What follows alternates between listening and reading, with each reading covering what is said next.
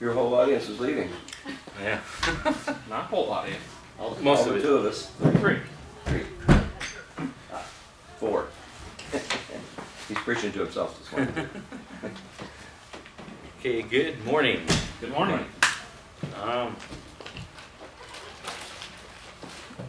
Technically, we're going to go through a series of verses, so we're going to be jumping around quite a bit.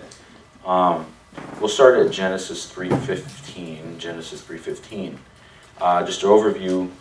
We looked last week at the veracity of the Scriptures, or in other words, that the Word of God is truly God's Word. So anything following, as far as that would be presented as evidence, is going to be based on that fact. Because that's really where we get anything as far as with regard to the deity of Christ, virgin birth, veracity of miracles, and necessity of blood atonement. All that basically comes from Scripture. So if you don't have the foundation that Scriptures are, or if when you're approaching somebody, when you're dealing with somebody as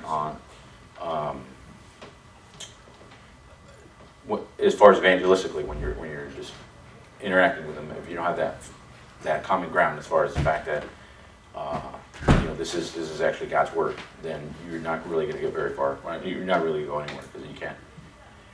All the facts that we have basically come from the Word of God. So if you don't have that, then you don't really have common ground on which to approach. Last week, again, we looked at that, and then this week we are looking at. I'm combining two of them: virgin birth and just the deity of Christ. Okay, so to me they're kind of similar because one's founded on the other.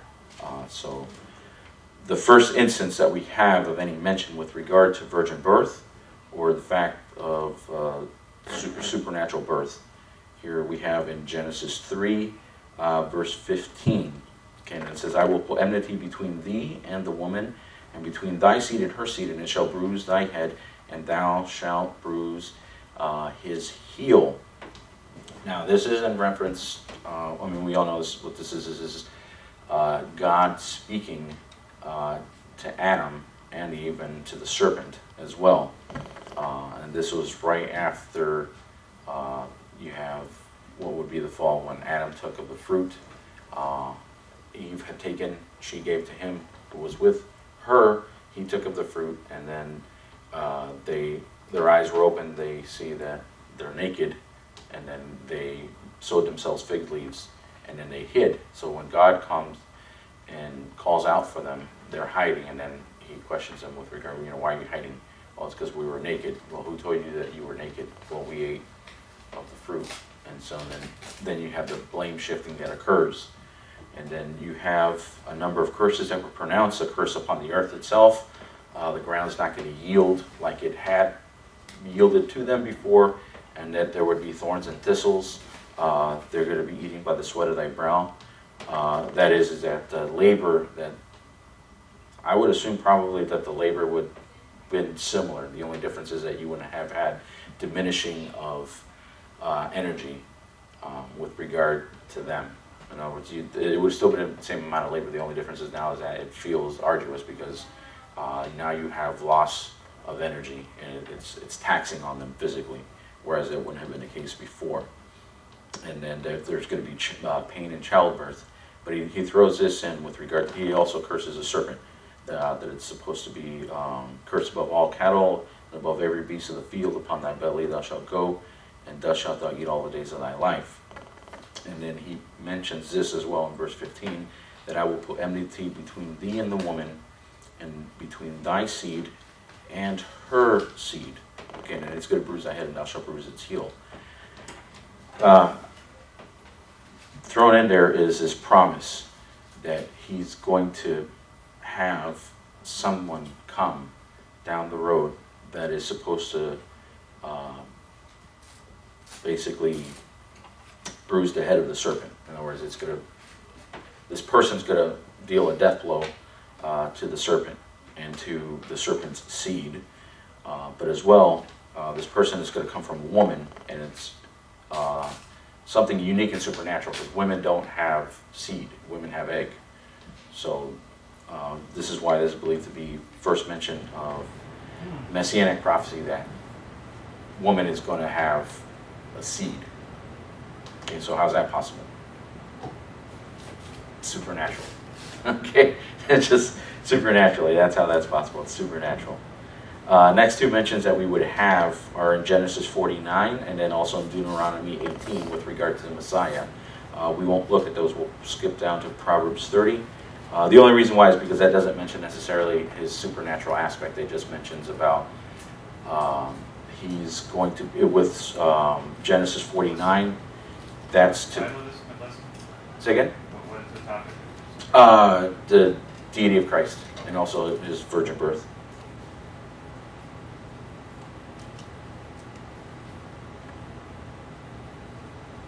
So Proverbs 30.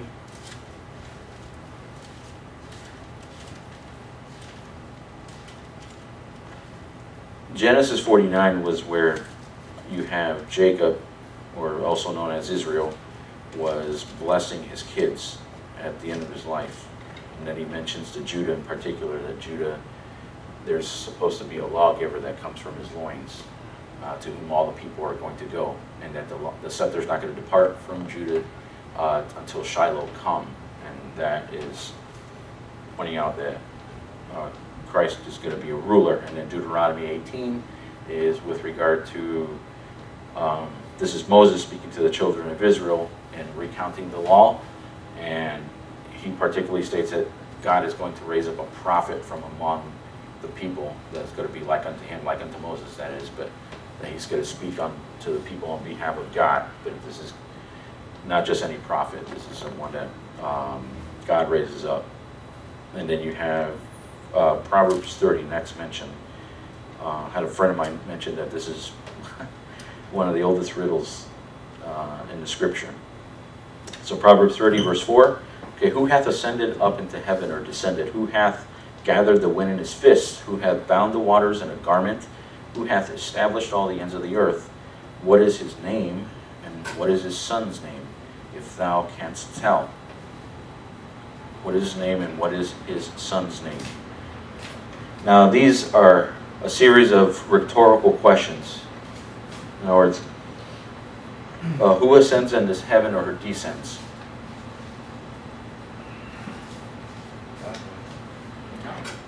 Where did people go when they die at this point? I know this is dispensational. Paradise. Yeah, they would have gone to paradise. Okay, so he was speaking of going into heaven in particular. Yeah. So he in particular, he's mentioning here, this is where God would be, that they would be going to. Not just, okay, going to paradise in particular, Sheol, but they would be going to where God would be. So who ascends or go down? It would have to be obviously somebody that would be supernatural. It would be either God himself or one of his servants, his messengers that he would send. Who hath gathered the wind in his fists? Yeah, God. Okay, so, and you can go down through all the series of the questions here. Okay, who hath bound the waters in a garment? Only God can do that. Who has established all the ends of the earth? God did. And then he asks, what is his name? And he asks something also that's pretty interesting. What is his son's name? What precedent do we have prior to that, that God would have a son? Psalm 2. Yes. So that's pretty interesting that God would mention in prophecy prior, and he puts throughout Scripture that, you know, he has a son.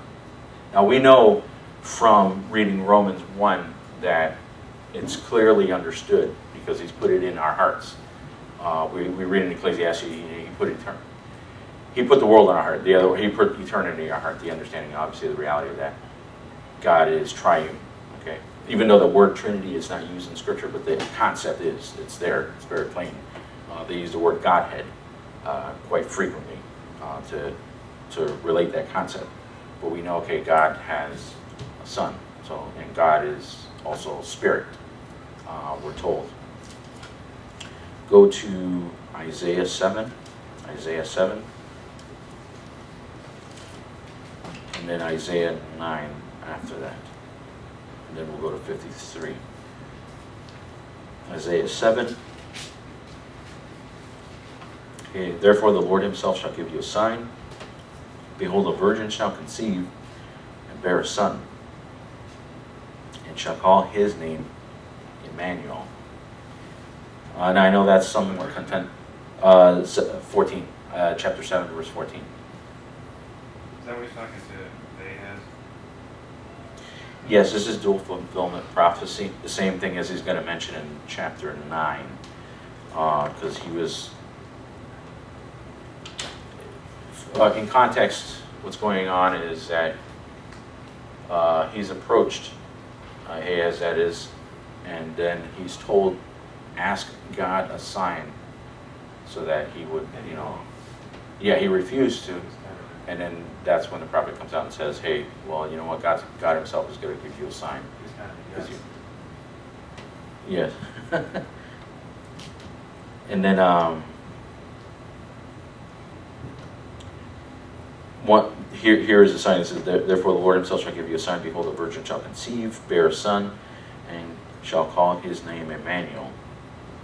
I know this is somewhat contended because of the fact that when angel came to Mary and Joseph and told him that his son's name, that they were to name their son Jesus. Okay, so Emmanuel and Jesus are two different names, obviously. But Emmanuel being interpreted as God with us. So that's God himself coming down. We see the supernatural nature of this individual. He's going to be born of a woman, in particular, it's a virgin. Now, that's another also contended thing, but the word itself that is used indicates that it's virgin. In other words, a never have known man in a sexual way. It's not just simply a young maiden, as some want to put out. There's two words that are usually used with regard to virgin, either Alma or Betula, and then one would be a virgin, like, you know, virgin as we would think, never have known man, and then the other one being just a young maiden, someone that would be of young age, but not necessarily pure. Well, in this particular case, a word would be that it's a virgin. So it's a virgin is going to conceive and give a son, and it's going to be God with us. Okay, so how does that work? That a virgin, someone that's not known a man sexually, is to give birth. Yeah, it's miraculous. Okay, it's supernatural. It's not something that is common to take place. Isaiah 9, just a few chapters over, and then starting in verse 6. And this also gives a little bit more indication of the nature of this individual. For unto us a child is born, unto us a son is given, okay, and the government shall be upon his shoulder. Now his name shall be called Wonderful Counselor, the Mighty God, the Everlasting Father, the Prince of Peace. And then of the increase of his government and peace there shall be no end, upon the throne of David and upon his kingdom, to order it and to establish it with judgment and with justice from henceforth even forever. The zeal of the Lord of hosts will perform this. So his name now, it mentions that it's going to be called Wonderful Counselor, the Mighty God, okay, the Everlasting Father. Now this is a child that's to be born, okay, and he's to be called, among other things in this listing, Mighty God and Everlasting Father. Okay, how does that work?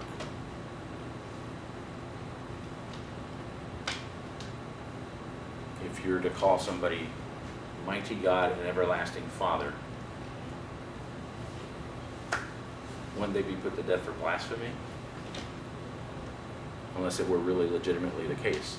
I know it seems kind of like a silly argument, but the fact is, okay, the word and the prophecies that are given indicate the fact very clearly. I know we understood as far as we're believers here, but the fact is that God himself repeatedly states over and over again in Scripture the fact that he is going to send, he himself is coming basically, but his son is to be born, and he's God, he's equally God, he's supernatural, you know, whereas he's not. Yes, sir? I just wanted to just have a shout out of praise. Last night I was praying about what I should preach on at the nursing home this afternoon, John Knox. That's exactly, I was going to start with Psalm 2. Oh, amen. Proverbs 30. Amen. The deity of Christ. Amen. It's a really neat subject. And I don't know why so many people trip over it. I don't know. I can't relate to, like, it was just one of those things that, like, you know. But I know. Hi, good morning. We are in Isaiah 9, Isaiah chapter 9. We're looking at verse 6. So, again, they would, if under Jewish law, they would be put to death for blasphemy, for calling their son such a thing. Mighty God, you know, everlasting Father. You know, aren't we supposed to call him no one Father but one? The fact is, okay, it's because this person is God himself. Also, Emmanuel means God with us. Yes.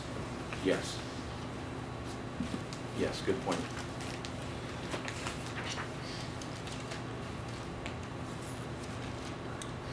Let's go over to Micah. Micah chapter 5.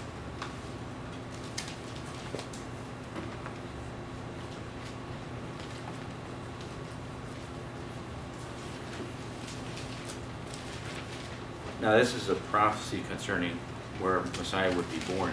We see that this would be fulfilled and we look in Matthew as well. Well, you see it in Luke as well, but you see it in Matthew in particular, when the wise men came to Jerusalem and then they came to Herod, and then Herod asked his scribes to find, okay, where is Messiah to be born?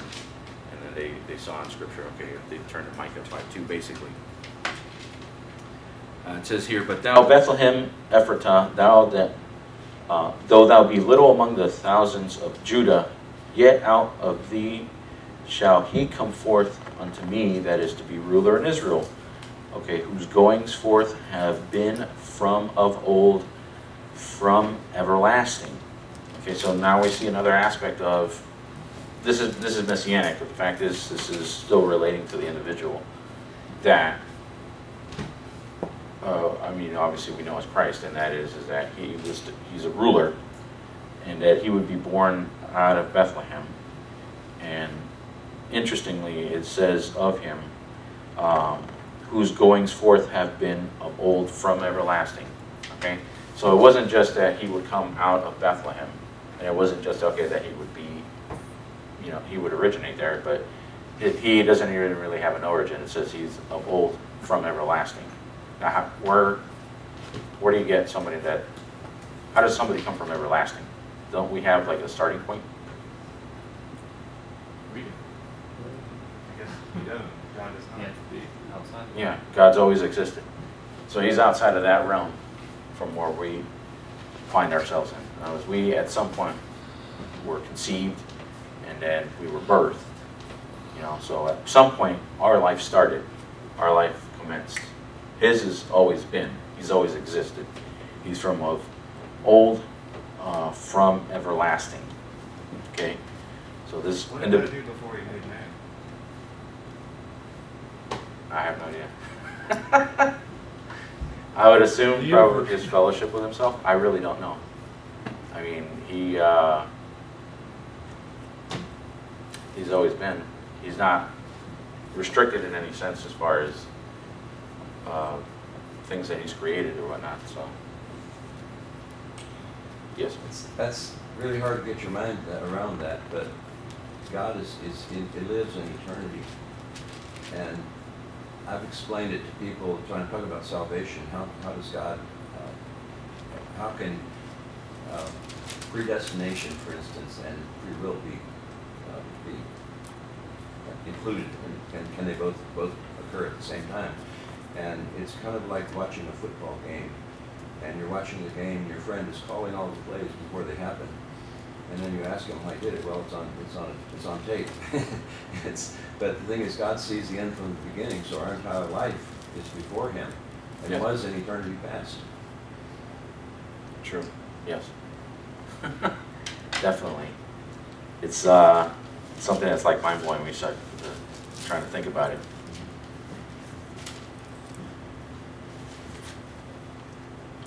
Go to John chapter 1. John chapter 1.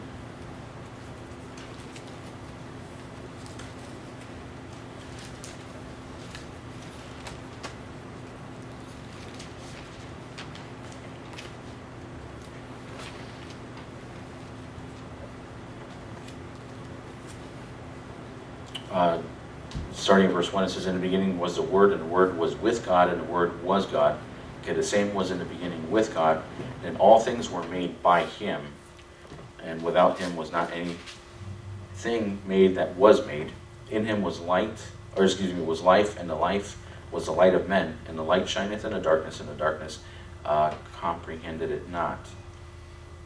Okay, and then there was a man sent from God, whose name was John, and the same came for a witness, to bear witness of the light, that all men through him might believe. Okay, he was not that light, speaking of John the Baptist, but was sent to bear witness of that light, speaking of Jesus. That was a true light which lighteth every man that cometh into the world. And then, you know, he was in the world, and the world was made by him, and the world knew him not. He came into his own, and his own received him not, but as many as received him, to them gave he power to become the sons of God, even to them that believe on his name, okay, which were born not of blood, nor the will of flesh, nor the will of man, but of God. And then the Word was made flesh and dwelt among us. This is Emmanuel. And we behold his glory. The glory is of the only begotten of the Father, full of grace and truth. And we could finish reading on through there, but we'll see. John bears record of the fact, through obviously the inspiration of the Holy Spirit, that Jesus obviously was God Almighty in flesh, supernatural. So we have prophecy that was given by God through prophets of old with regard to his Son and the fact that he himself would be in flesh. And then you have John giving witness and testimony. Not only do you have the Word, the testimony of the Word, which really foundationally is what you're going to have to go to if you're going to believe, anybody's going to believe, but you also have testimony of his works. Jesus himself said to those that were following him that if they believed not for, basically for the prophecy, for the Word, that they should believe on him because of the works that he would perform and that he performed. Now, we can go through, well, you can go basically every chapter in John, and then you can go through a number of things in Acts, but go to John chapter 2. Well, excuse me, we'll stay in John chapter 1. John chapter 1. Go down to verse 43.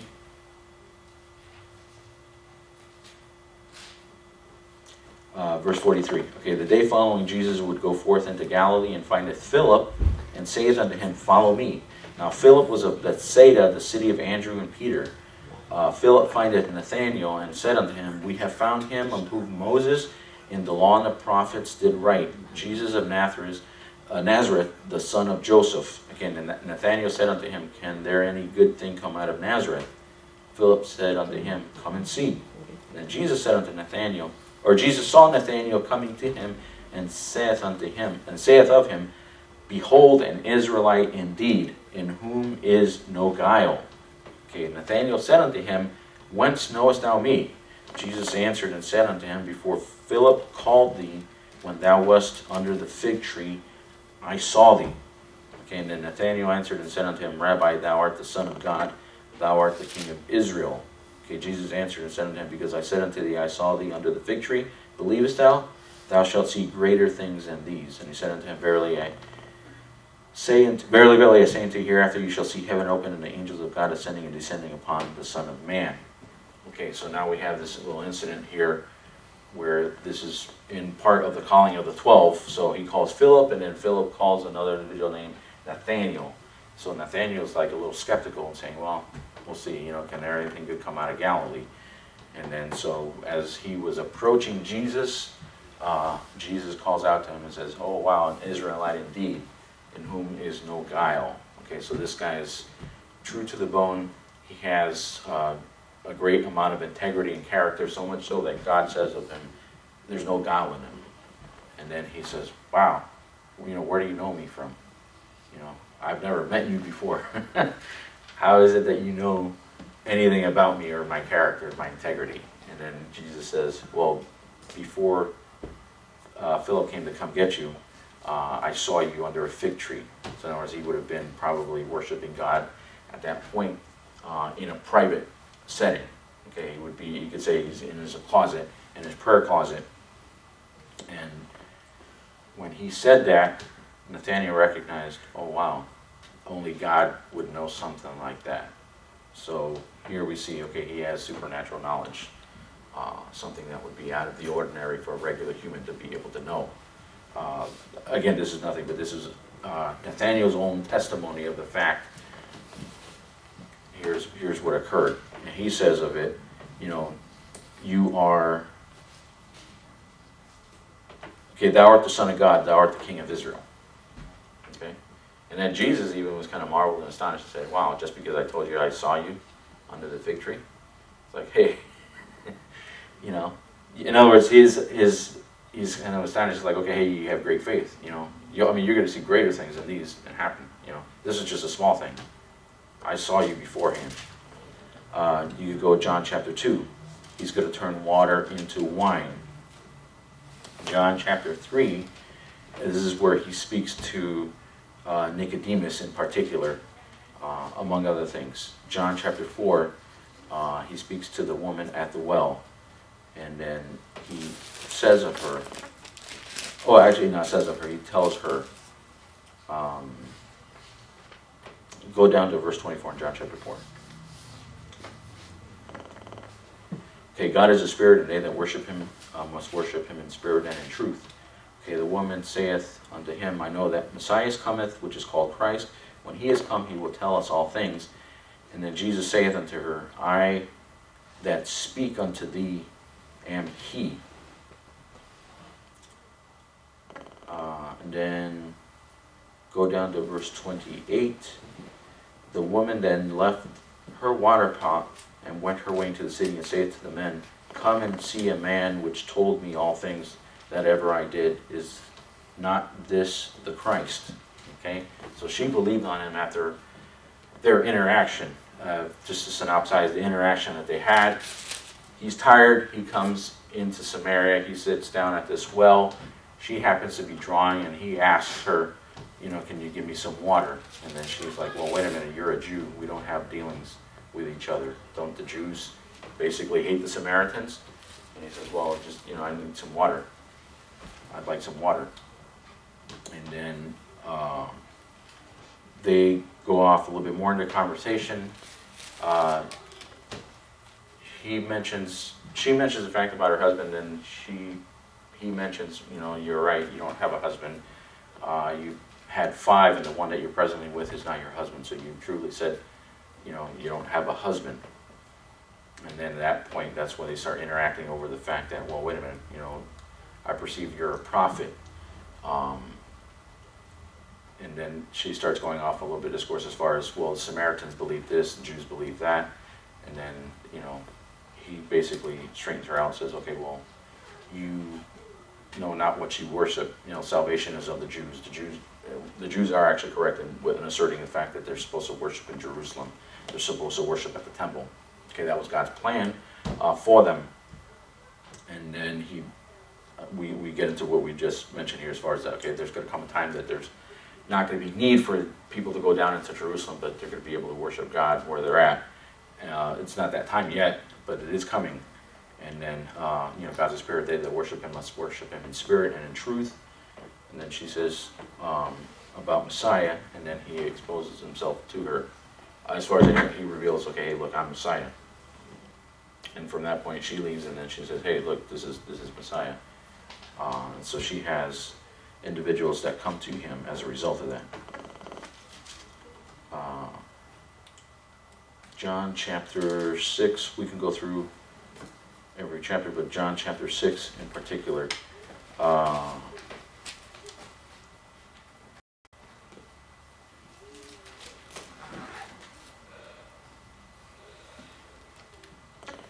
This is after Jesus had fed a multitude. This is following one of the feedings of the multitude.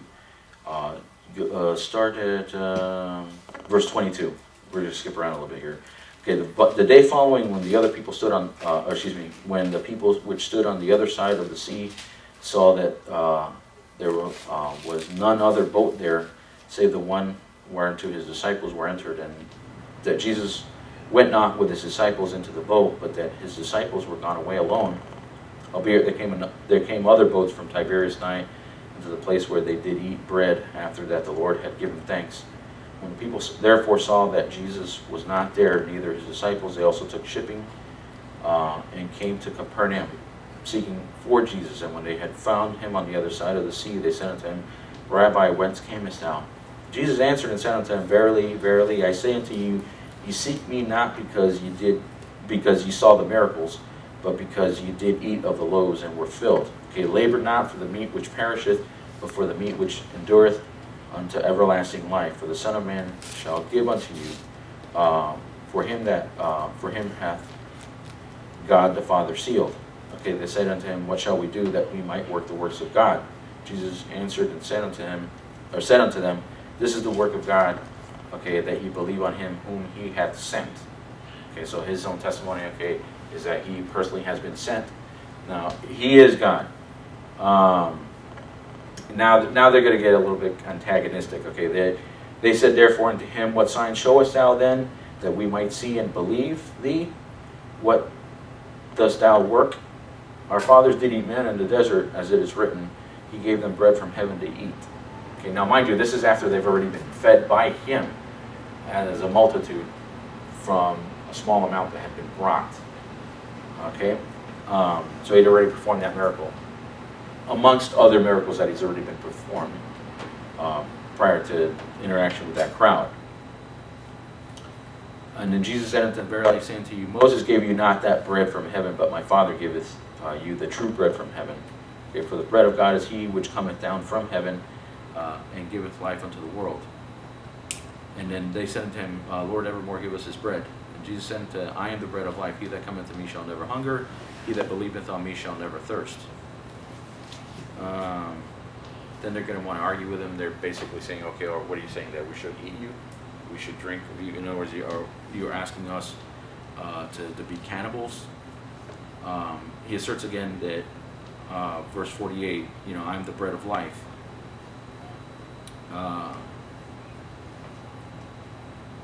Verse 53, okay, Jesus said unto them, Verily, verily, I say unto you, except ye eat the flesh of the Son of Man and drink his blood, ye shall have no life in you. Okay, whosoever eateth my flesh and drinketh my blood hath eternal life, and I will raise him up at the last day. Okay, for my flesh is meat indeed, and then my blood is drink indeed. Okay, he that eateth my flesh and drinketh my blood dwelleth in me, and I in him. Skip down to 61. Okay, when Jesus knew in himself that his disciples murmured at it, at what he was saying, he said unto them, Doth this offend you? Okay, what and if ye shall see the Son of Man ascend up in where he was before? It is the Spirit that quickeneth, the flesh profiteth nothing. The words that I speak unto you, they are spirit and they are life.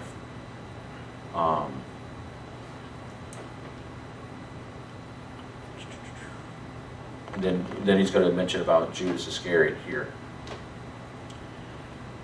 But you have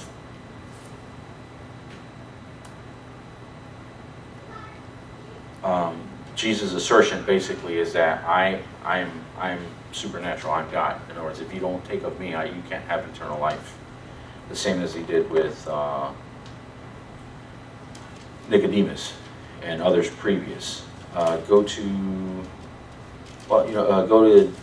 John chapter 9. John chapter 9, where he, actually, John chapter 8, and then we'll go into chapter 9, and then we'll finish off here. There's a lot more we can look at.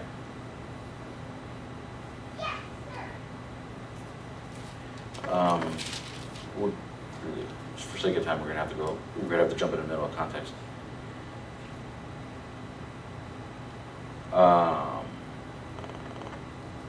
This is Jesus at basically what would be the temple, and then he is being accosted by some Pharisees.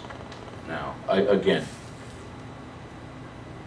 okay, and then verse 31. Then said Jesus to those Jews which believed on him, if you continue in my word, then are you made disciples indeed, and you shall know the truth, and the truth shall make you free. Okay, then they answered him, we be Abraham's seed, and we were never in bondage to any man. How sayest thou, you shall be made free?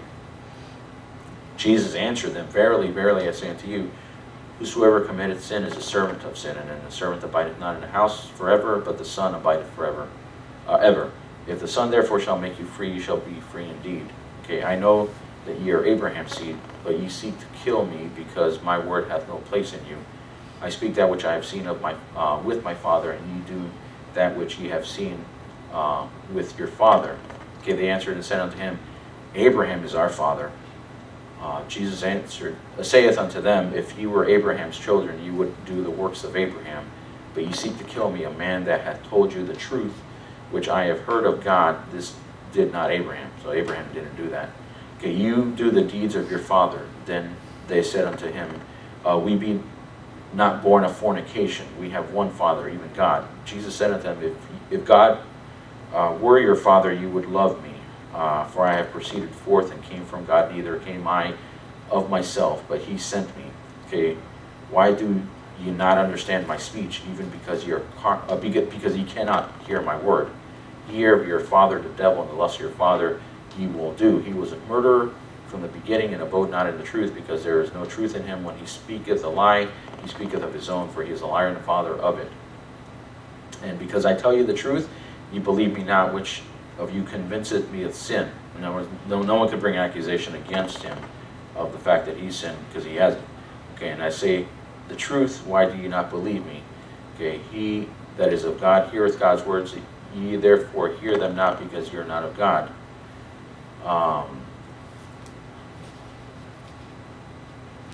We'll skip down just to, well, verse 51. Okay, verily I say unto you, if a man keep my saying, he shall never see death. Okay, then saith the Jews unto him, now we know that thou hast a devil. Abraham is dead, and the prophets, and thou sayest, if a man keep my saying, he shall never taste death. Art thou greater than our father Abraham, which is dead, and the prophets are dead, whom thou makest thou thyself? Jesus answered, if I honor myself, my honor is nothing. It is my Father that honoreth me, of whom ye say that he is your God. Yet ye have not known him, but I know him. And if I should say I know him not, I shall be a liar, like unto you. But I know him, and keep his saying. Your father Abraham rejoiced to see my day, and he saw it and was glad. Okay, then said the Jews unto him, thou art yet 50 years old. Thou art not yet 50 years old, and hast thou seen Abraham? Jesus said unto them, verily, verily, I say unto you, before Abraham was, I am. Now this is an interesting response. I said, they took up stones to cast at him, but Jesus himself went out of the temple and through the midst of them, and so passed by. Okay, now I know why this seems kind of interesting. Why would they take up stones to kill him after he just finished stating? Now he had been arguing with them for quite a bit, saying a number of different things, but when he stated in particular, he says, before Abraham was, I am.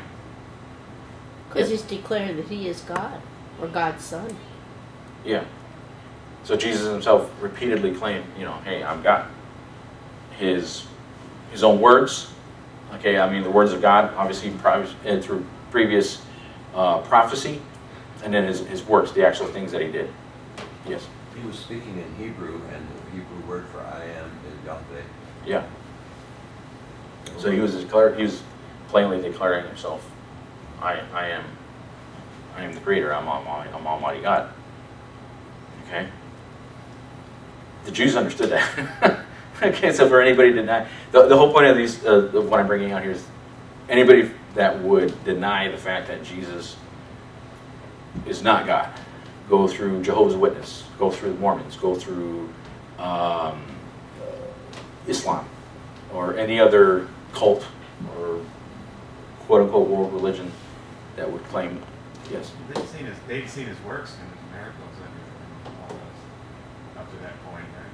Yeah, they were around. He was who he said he was. They were around to experience that. I'm out of time for this one, but I was going to say John chapter 9, he's going to heal a blind man that was blind from birth. By the way, he also received worship. This blind man would worship him after he received his sight, after he acknowledged, okay, because he was questioned by, Jesus came and questioned him after he was already kicked out of the synagogue, or excuse me, he was kicked out of temple. He was kicked out of temple for questioning, you know, hey, how is it that you guys don't know that, you know, so this guy's supernatural? You know, you guys are fighting him or antagonistic towards him. The fact is, he healed me. I've been blind from birth. You know, who's done that? Who could do that except God? And then after he's kicked out, wrongfully accused, and then, you know, Jesus approaches him and is like, hey, have you worshipped, you know, Son of God? And he's like, well, I don't even know who that is. You know, if you point me to him, then I'll worship him. And he says, you know, I am he. You know, me speaking to you is, that's who I am. And then he bows down and he worshipped. You have the 10 lepers that were healed. 9 went forward, and then you have the one that came back and he bowed down and he worshipped. Jesus freely received worship. Now, I know it seems like a minor thing, like, okay, what's the big deal with that? Culturally, in our day and age, that isn't necessarily a stigma. That's worthy of death if it were, because they're asserting themselves to be, that would be blasphemy. Under blasphemy law in Israel, they would be killed off for that, because they're not God. Okay, but Jesus did freely receive worship.